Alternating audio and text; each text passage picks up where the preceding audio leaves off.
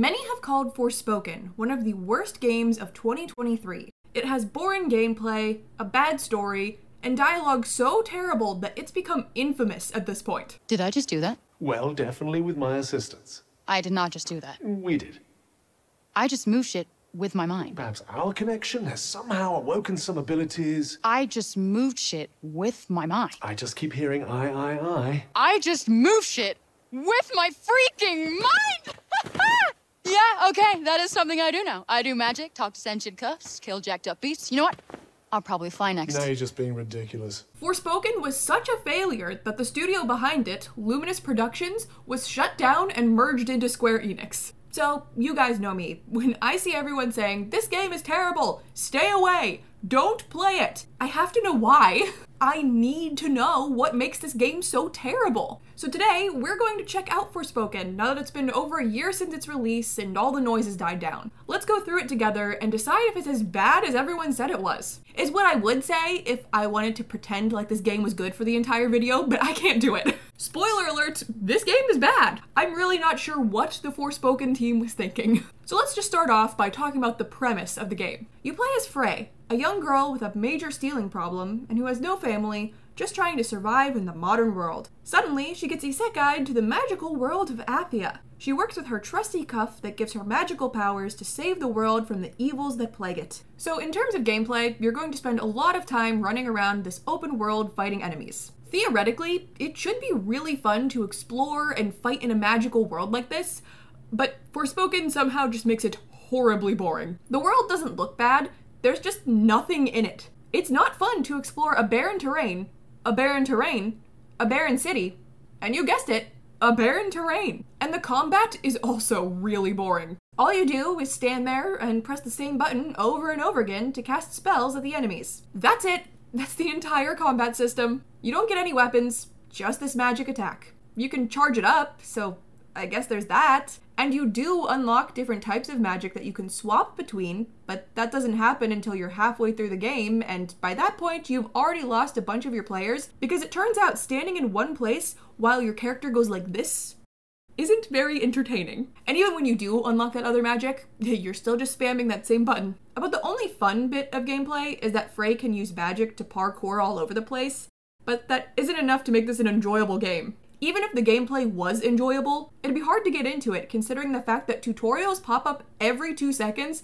and most of them are redundant and pointless. Even at the end of the game, you're still getting these tutorials. The main character has this whole transformation and then they feel the need to give you a tutorial about how she had a transformation so she's stronger now. Yeah, thanks. I think I could have figured that one out on my own. But okay, the gameplay isn't great, but I'm willing to forgive it if you give me an amazing story with some interesting characters. But of course, Forspoken does not have that either. So all of the side characters are pretty one-dimensional and not very captivating. Then there's your talking magical Cuff. I can tell that they wanted Cuff to be a funny character, but he's just not. I know what a selfie is.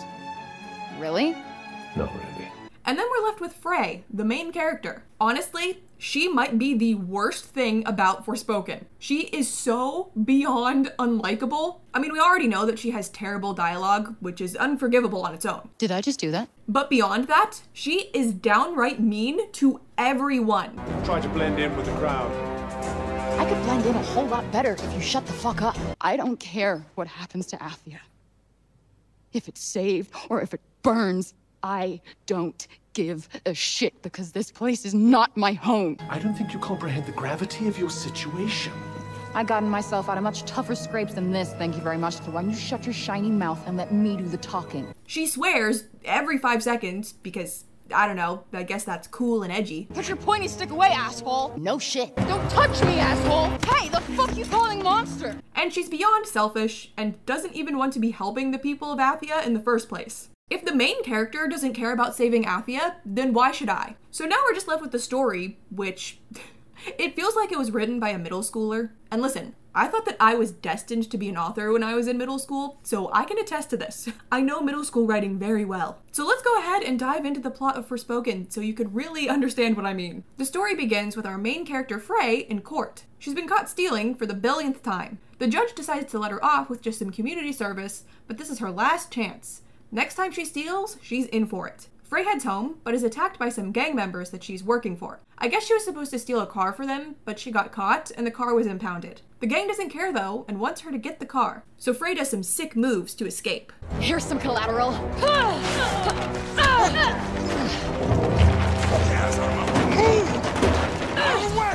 You know, I get the feeling that wouldn't work quite so well in real life. She runs away and the gang members chase her, and one of them just says the same line repeatedly. Damn it, Frey! Damn it, Frey! Damn it, Frey! Frey is able to escape and makes it back to her place. She has a cat named Homer, and she's finally made enough for the two of them to leave the city and start fresh somewhere else. She goes to bed, but is woken up in the middle of the night to her place on fire thanks to the gang members. The bag she has filled with all of her money is right next to her, but when you try to pick it up, she says, "Gotta find Homer first." That's right. She will not pick up the bag of money that is right next to her and then go find her cat. This girl is an idiot. She goes and grabs her cat, and by this point, her room is engulfed in flames, so she lost all of her money. She escapes and is forced to live on the street for a few days. You know how you could have avoided this situation? By taking 2 seconds to pick up the money bag and throw it around your shoulder. Gotta find Homer first. Frey decides to give Homer to the judge from the start, and she's like, oh yeah, sure, I'll take your cat. She decides that she's going to do everything she can to get her life back on track.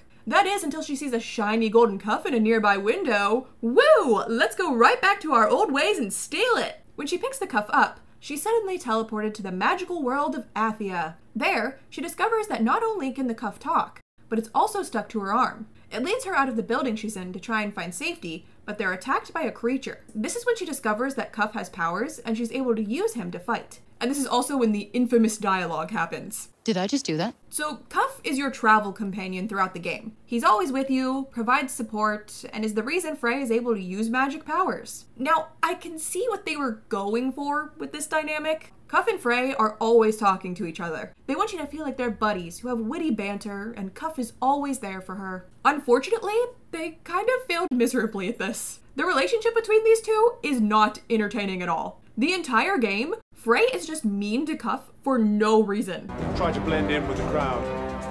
I could blend in a whole lot better if you shut the fuck up. He'll try to help her, and she just makes one of her classic snarky comments at him. You absorbed Sila's energy. It restored your strength. Healed you.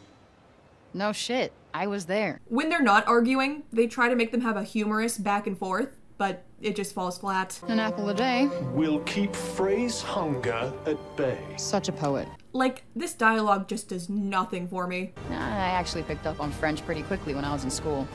Is that another Earth language? Oui, monsieur. That's a yes, I take it? If you want an example of this kind of relationship done well, please play one of my all-time favorite games, Nier Replicant. The main character, Nier, and his magical talking book counterpart, Grimoire Weiss, have some of the best interactions ever. He seems completely ignorant of the pain he has caused. It's deplorable. I love it when you sound like a grumpy old man, Weiss. Perhaps I only sound that way because I have existed since time immemorial. How old are you anyway? You know, I'm not exactly sure. They say memory loss is a sign of old age. Well, it's still preferable to being a deplorable liar like that son. I never get sick of their back and forth because it's just so well written. You're really quiet, Weiss. The fish will be scared away otherwise, no? Yeah, but it's just weird. May I talk freely then? No. Then what would you have me do? Shh, you're scaring him away. This is just so much better, okay? God, having sand in your clothes is the worst. It makes one want to enjoy a bath for certain. Weiss, can you even take baths? Yes. Okay then. When I hear Frey and Cuff interact, I'm like, oh god, they're talking again. Okay, moving on. Frey gets attacked by a dragon. She's unable to defeat it, so it picks her up and carries her away. Then it just drops her, and she lands in front of the city of Sepal. She enters the city in hopes of the people there helping her, but instead, they take her into custody. Which, I mean, that's fair. This strange girl in weird clothing you've never seen before shows up out of nowhere. Not only that, but there's something called the break. I don't know how to describe to you what the break is, So I'm just going to read the definition of it from the Forspoken wiki. The break is a devastating miasma in Athia that relentlessly corrupts everything it touches. Basically, it's this stuff that exists outside of the cities, and if you touch it, you pretty much turn into a zombie. So the people of Sepal are a little afraid of the strangely dressed girl that somehow survived the break and showed up in their city. Frey doesn't care though. She starts cussing out the guards and trying to fight them. They take her to this council, and she's yelling and swearing at them too, and just being an overall menace. Naturally, they decide to lock her up. A girl named Auden frees Frey and brings her to a safe place. Since the break seems to have no effect on Frey, Auden wants her to go outside the city to find her dad's research. It has information on the break, and it may help them figure out how to stop it. In exchange, Auden will share some of her dad's research on the portal that brought Frey to Athia in the first place. Frey agrees, and Auden gives her some new clothes to wear so she can blend in. She refuses to put on different shoes though. She says that her kicks have been through a lot, so they stay. These have gotten me out of a lot of scrapes. Where I go, they go. The kicks stay. Ugh. Okay, Frey. Before she leaves, she steals an apple from this guy. Girl, you have got to stop! This little girl shows her how she can leave the city, and off she goes. Pretty quickly, Frey and Cuff stumble upon some of the break zombies. Are they people? I believe this is what happens when humans are affected by the break. Then I can't kill them. Funny you say that, considering this is how you act when fighting them 1 minute later. We got this. That's it. Instead of finding the research, Frey finds Auden's dad himself. He seems to know about the portal that brought Frey here, but his mind has been corrupted by the break, so it's going to be hard to get information out of him. She brings him back to Sepal, but the place is under attack by Tanta Sila. Now you're probably wondering, who the heck is that? I was wondering that too, because the game takes a little too long to tell you who this is. Basically, there are these 4 magical ladies that rule over the land, called Tantas. I can't take that seriously because all I think of is Tanta Kringle from Santa Claus is Coming to Town. There's the Tanta of Strength, Sila, the Tanta of Justice, Prov, the Tanta of Wisdom, Olas, and the Tanta of Love, Cinta. Apparently they used to be good rulers that everyone loved, but then they randomly became crazy and evil and created the break. So anyway, Tanta Sila is in Sepal, and she's destroying the place and killing people. She captures Auden, and is trying to get her to admit where the demon is. And by demon, she means Frey. Frey shows up, and then Sila just runs off instead of fighting her for some reason. I thought you wanted to know where the demon was, lady. Why are you running off? Then we see the little girl that helped Frey dead on the ground, and she is really upset about this. And don't get me wrong, it's sad when a kid dies, but Frey acts like she knew this girl for a long time, when in reality, she talked to her for like 5 minutes. She is just torn up about her death and will keep sadly remembering her throughout the entire game. So now all the people of Sepal want Frey to kill Tanta Sila, and she agrees because she has to avenge her dear friend, the girl that she knew for 5 minutes. She goes to the library to get more information on the Tantas and a map to find her way to Sila's castle. The archivist gives it to her, and she's really mean to Frey, but like, that's valid because Frey is a jerk to everyone. She says that she hates Tanta Sila and would love if Frey killed her, but she doesn't think she's capable of doing it. Now it's time for Frey to traverse the incredibly boring land of Athia until she makes it to Tanta Sila's castle. There's a boss fight that's really unremarkable, and Sila dies. Sila also had a cuff that gave her powers, and our cuff is able to absorb it, making Frey stronger. Then Frey gets really depressed that she killed someone. I don't know, Frey, you seemed pretty excited about killing people earlier. We got this. She makes it back to Sepal, and the archivist is there. She says that she's glad that Sila is dead, but killing her was probably a bad idea. This will definitely have consequences. What do you mean, lady? You wanted this! The whole city celebrates Sila's death, and you're forced to talk to specific NPCs, which made me think that they must have important dialogue, but they don't. The ale's never tasted so good. You have my thanks, hero. Then the break spreads to half of Sepal, and the archivist is like, see, I told you bad stuff would happen. Well, maybe you should have warned me about this earlier then. Tanta Prov is upset about Sila's death, so she made the break spread as punishment. The people all want Frey to go stop her, but she's like, no, I don't care about your problems. I'm not your hero. I'm not killing any more Tantas. I'm going home. She goes to Auden's dad to see if he can figure out how to send her home, but he's not doing well thanks to the whole break corruption thing. They need the sap from a very specific tree, so Frey is like, fine, I'll go find this tree and bring some back because he's my only way out of here. The whole way there, Cuff is like, you know you're these people's only hope, right? No one can go into the break but you. They're all gonna die if you don't help them. And Frey's like, too bad, I don't care. What a lovely protagonist. Once she finds the sap, some of Tanta Prav's guards try to capture her. She escapes and then comes up with a brilliant idea. So I'll ask her to stop the break, and everybody wins. Yeah, Frey, that's a fantastic idea. The people of Athia should have thought of that one sooner. She meets with Tanta Prov, and surprise, surprise, asking her to stop the break doesn't work. Frey kills her, and Cuff absorbs her powers. But right before she dies, Prov is all, "Hey, you're Tanta Cinta's daughter." And Frey's like, "What?" She heads back to Sepal, only to discover that Auden's dad is about to die. Once he passes, Frey starts to throw a fit about how she can never get home now that he's dead. Auden shows up and is like, "Oh, I'm so sorry that my dad's death is an inconvenience to you." Then Frey pretty much says, "Screw you and your people. I don't care that you're all going to die. It's not my problem. I do not care." Auden is rightfully upset by this and tells her to leave. Frey heads to the library and is like, "Hey, give me any information you have on the portal that brought me here." And the archivist is all, "I'm a bit busy trying to find a way to save our people." Perhaps you haven't noticed, but I'm sat here scrambling, trying to fix a cataclysm. So if you're not here to help, then good riddance to you.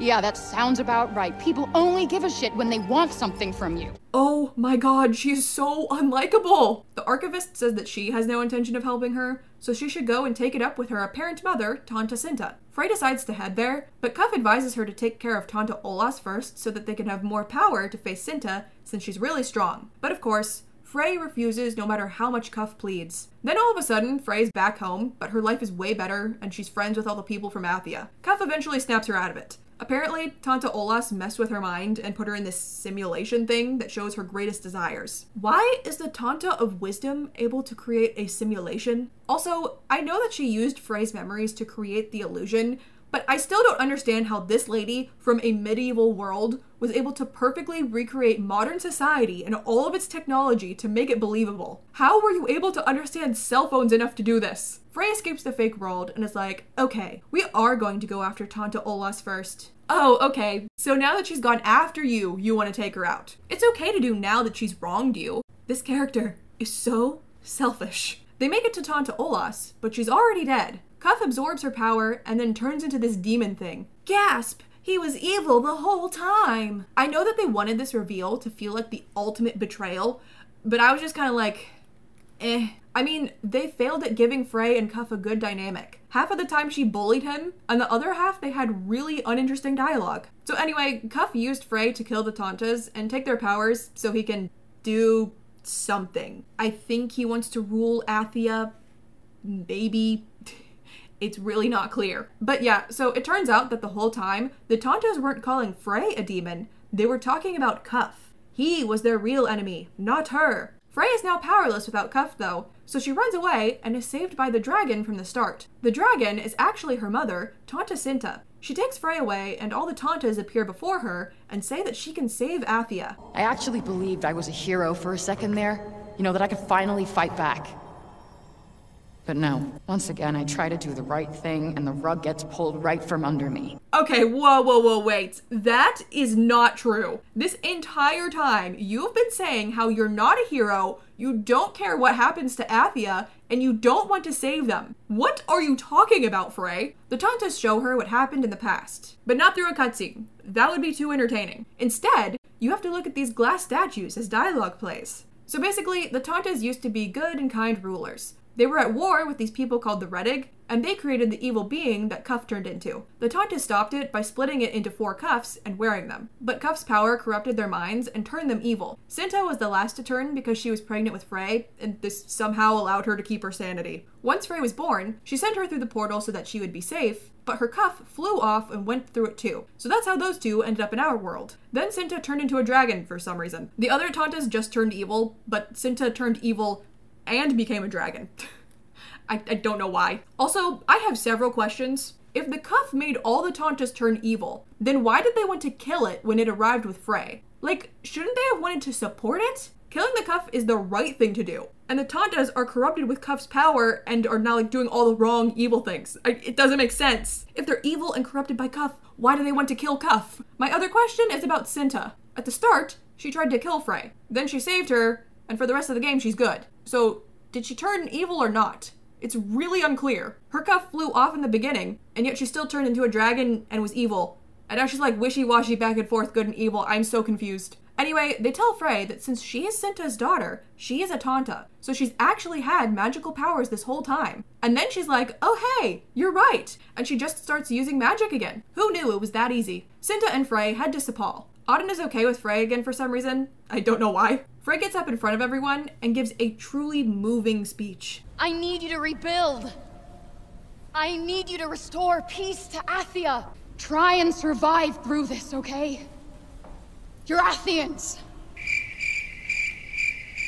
Cuff arrives and immediately kills Cinta, so that was short-lived. Then Frey transforms into a super powerful Tanta or whatever. I don't know. I guess she got her mom's powers now. She beats Cuff in yet another unremarkable boss fight, saving all of Athia. Then there's a voiceover from Frey where she's talking to Homer as if she wrote him a letter. Oh yeah, remember Homer the cat? Of course you do! Gotta find Homer first. She says that she found somewhere she fits in and she'll come back for him one day. Then the game ends with this. That is a lot of land for just one girl to cover. But it's a good thing I'm not doing it on my own. Isn't that right, Cuff?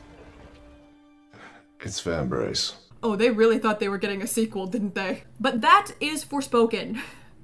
Thank God it's over. From the incredibly meh story that felt like it was written by a middle schooler, to the very unlikable Frey, to the boring combat system, to the cringy dialogue, to the barren landscapes, this game was not good. But is it as bad as everyone said it was? Well, kind of. I mean, I didn't enjoy it at all. I hated Frey and the story, and the gameplay was so lame that I would get unbelievably bored. But I'm gonna be honest, I was expecting worse. With the way people were talking, I thought this was going to be the worst game I've ever experienced. But it's not. The story had potential, like it was a cool concept. And the way you can zip all over the place is fun. I'm now realizing that I don't have any other positives to list.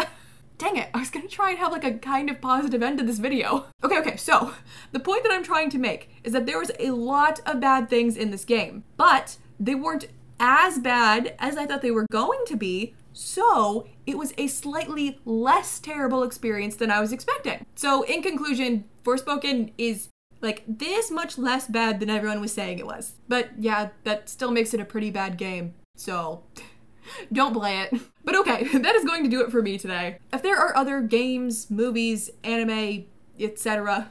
that you want me to make a video on, let me know in the comments below. If you enjoyed the video, like and subscribe to see more content from me. Thank you guys so much for watching, and I will see you in my next video.